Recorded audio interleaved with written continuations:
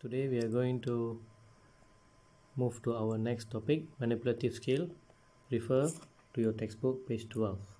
Manipulative skills refer to the ability to use and handle science apparatus and substances correctly when carrying out scientific investigation. Maksudnya cara untuk kita menggunakan bahan-bahan sains dan juga peralatan semasa kita mengendalikan kajian atau eksperimen. Okay. We see the first manipulative skill, use and handle science apparatus and substances correctly.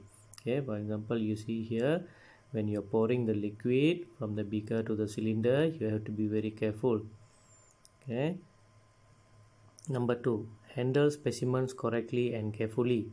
For example, when you're handling live specimen like garden snail. Okay, apabila kita menggunakan ataupun mengendalikan live specimen seperti ini, kita perlu berhati-hati.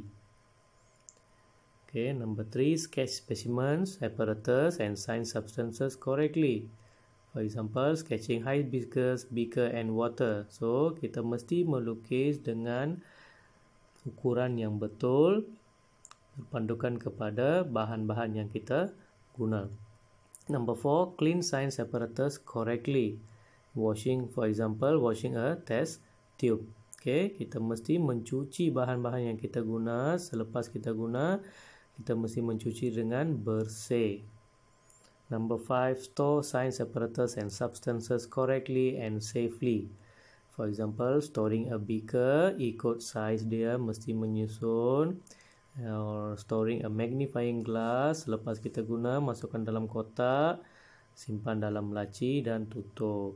Okay, these are the 5 manipulative skills that we can do or we can learn in science room in our science lesson. So I want you to write all the 5 manipulative skills in your writing book. Okay, tulis ke-5 science manipulative skill ini dalam buku tulis anda.